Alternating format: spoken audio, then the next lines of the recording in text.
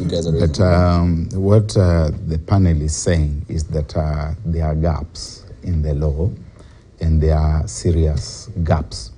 There are certain things which the president desires to do, to have done, and there are things which he cannot do without processing them through the cabinet. And Article 153 of the Constitution states very clearly that decisions of the cabinet shall be put in writing, so that there are very clear records that the cabinet met on such and such a day, and that the cabinet approved the lifting of GMOs. But we are also saying that this cabinet is not a proper cabinet.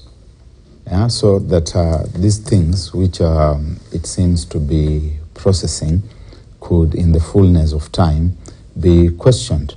But it's also possible for the president and his cabinet, when they are in place, to nonetheless go on and justify that. They could defend those decisions also successfully in court. So there's an untidy situation that the country must address, and of very critical concern for me as Barak, gentlemen and viewers, is that a lot of dirty stuff can happen.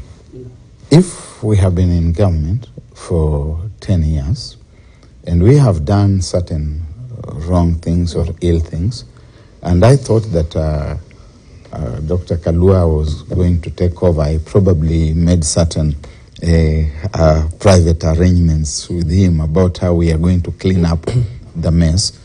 Then it turns out that it is Kirwa and Olo who are taking over, and